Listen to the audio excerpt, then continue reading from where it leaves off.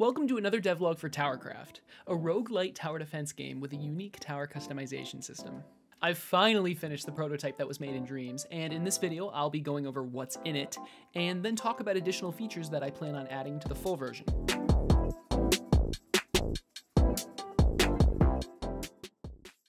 It took 21 streams, spread out over 3 months, to finish creating the Dreams prototype, and I was able to pack a ton of stuff into it during that time. You can play it right now, by the way, if you have a PlayStation and the game Dreams, link below. In this first section, I'm going to go over the entire prototype, so it should give you a really good idea of what this game is about. Let's start with the tiles. There are two types of tiles, path and tower. Path tiles allow you to grow and split the path the enemies take, and tower tiles give you a spot to place a tower. Tiles also have a biome associated with them. Currently, the biome only affects what enemies spawn. For example, for every tile with the plains biome, 1 additional slime will spawn per round. Each wave you choose from 10 random tiles that appear at the bottom of your screen. You're able to place up to 4 of them. Tiles must be placed adjacent to existing tiles, and path tiles must be connected to an existing path tile. You are stopped from blocking off your last dead end, but if you really want to, you still can. Although doing so will soft lock the game, as there is no way to remove existing tiles once they're placed. Enemies spawn from portals, which are created at every dead end. Portals are also created if you make a closed loop. The more portals you have, the faster the enemies spawn. I was able to add 8 normal enemies, 2 mini-bosses, and 3 bosses, each having a unique combination of base stats and abilities. The bosses don't spawn on predetermined waves. Instead, 3 boss tiles are placed randomly across the map, and connecting your path to them spawns the associated boss in the next wave. I love this mechanic because it gives the player agency. Normally, tower defenses are a slog, but with this mechanic it's now a race. You want to spawn and kill the bosses as soon as you're able to, because you win the run when you kill all 3. There's also a treasure tile that gives you 300 gold and a perk if you connect your path to it. Killing bosses also gives you a perk, by the way. There are 5 unique perks to choose from, and they range from giving you 2 free towers to disabling all forms of health regen on enemies. That covers pretty much everything except towers, so let's talk about them for a bit. Towers can be bought by clicking on tower spots, and there is only one type of tower. Its cost starts at 30 and increases by 30 for every tower you have. Although there is only one tower type, they can be heavily customized, using items dropped from enemies. Enemies have about a 30% chance of dropping an item, and some enemies are guaranteed to drop an item. Towers have 3 different sections: the projectile, the barrel, and the base. Sections are further split up by having a single model slot and multiple modifier slots. The model is what the section is and cannot stack. For example, the projectile model is kind of like what the tower shoots. For example, an arrow, a laser, a missile, etc. The barrel is how it shoots. So like single shot, double shot, tri-shot, hex shot, etc. And the base model drastically changes a tower's stats. So like heavy base will deal way more damage, but shoots way slower. And then like a rapid base shoots faster, but deals less damage. Modifiers, on the other hand, don't really affect the towers as drastically, but they can be stacked, allowing you to create some extremely powerful towers. Towers have 5 stats: damage, fire rate, range, projectile size, and aim speed. You can increase these by leveling the tower up or equipping it with items. The stat bonuses from items currently stack additively with each other. There are 2 sets of high scores: quickest win and highest wave. Quickest win is the earliest wave you can kill all the bosses.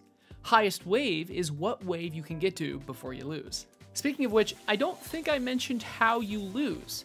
When enemies reach your castle, you take 1 damage if it's a normal enemy, 3 for a mini boss, and you instantly lose if it's a boss.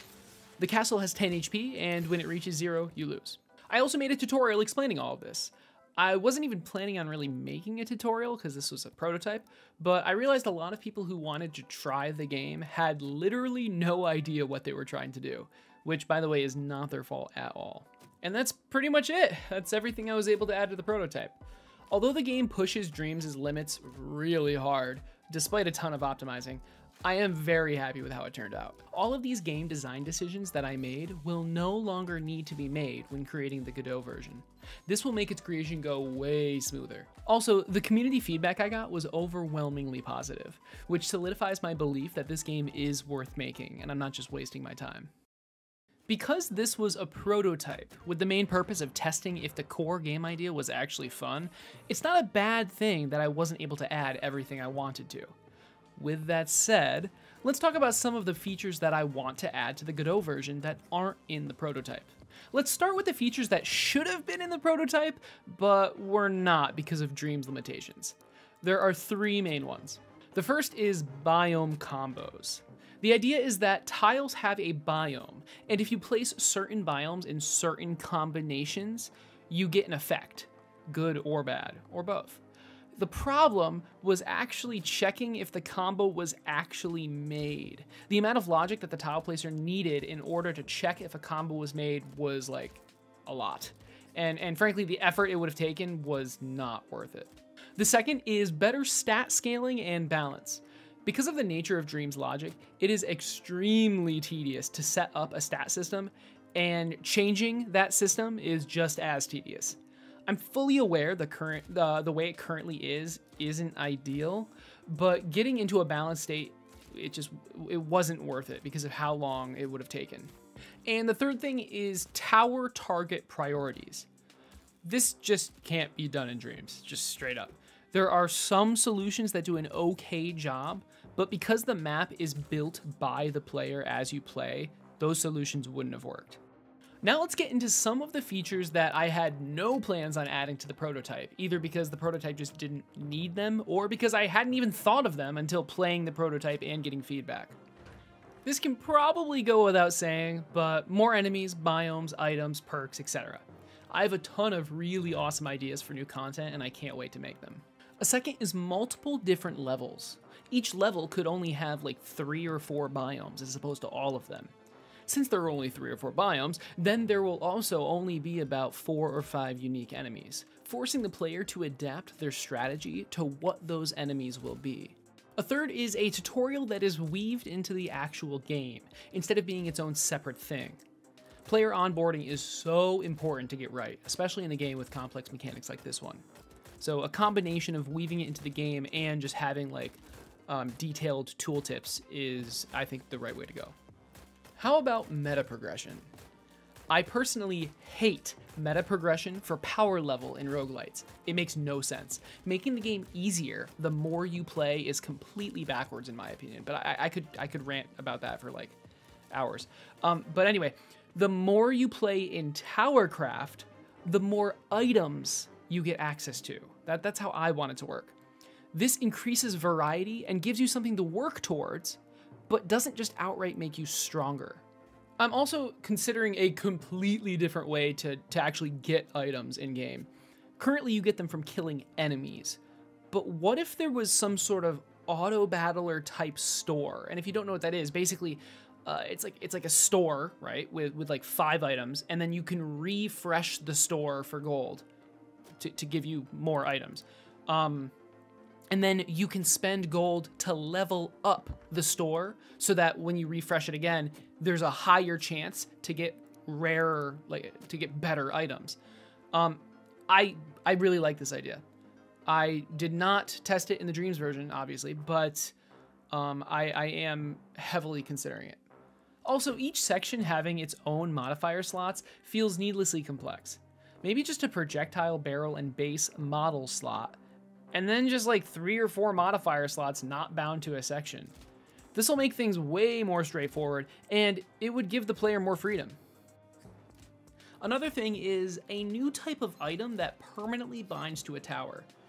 This will add even more ways to customize and strengthen the towers, which is the main draw of the game.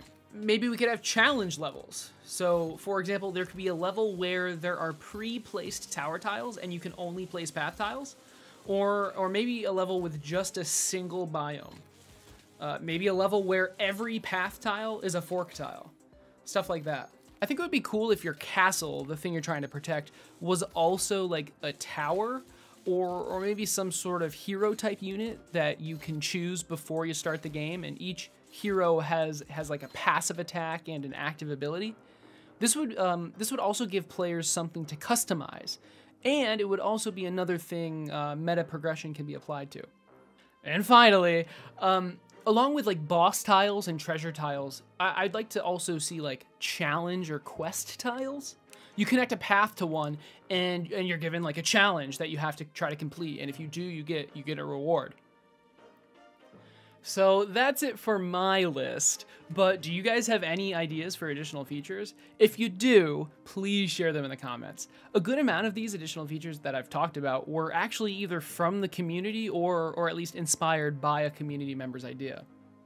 Also, I've been thinking about doing a Kickstarter for the game. Not anytime soon though, but the plan would be to create a fully polished demo in Godot and then use that to drive traffic to the campaign.